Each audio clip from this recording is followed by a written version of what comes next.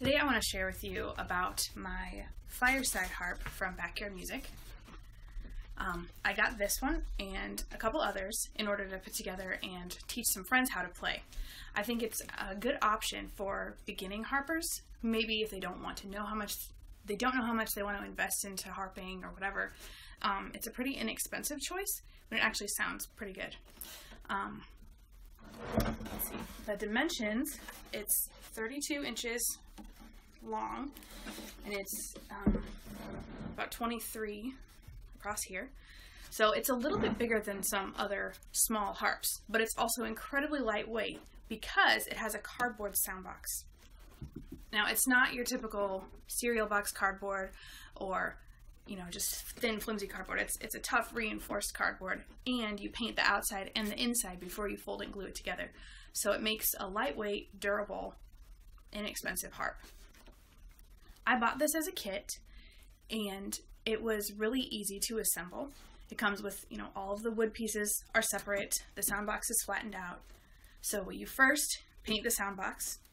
I did a little decoration. You can, or you don't have to, obviously. It comes with all the hardware. You have to sand the wood and finish it. And then it's really easy to just glue it together, screw it together at a few points, and then you're ready to go. It takes two people to get the soundbox folded and the frame glued on, and then you have to clamp it and leave it for a few days. But it's really fairly simple. I did it in my kitchen, so you don't need a workshop to do it. It doesn't make a very big mess, and I'm pleased with the outcome. So here's a little bit of how it sounds. I will add, it has a pretty low tension. This is not a gateway harp to pedal harping. It's for, lighter playing, but it sounds good when you play lightly.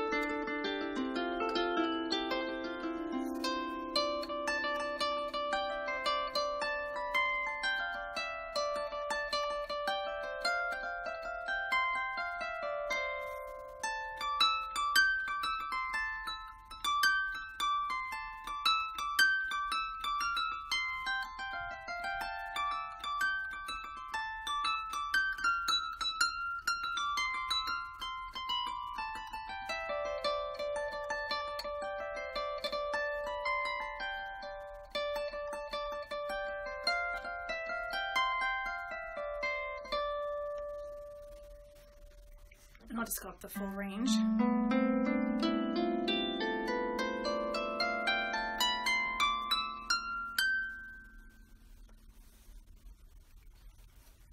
So I am playing with my nails right now, so that can let me pluck a little more lightly. If I were plucking with the finger pads, it's easy to overplay if you squeeze it too hard. So again, this is not pedal tension.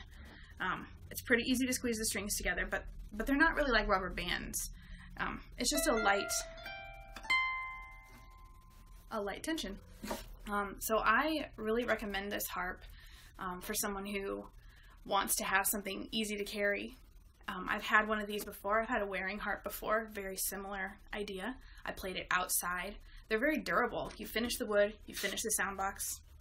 You just be careful with it like any harp. And honestly, if the soundbox gets too damaged, you can order a new one. It's really pretty slick.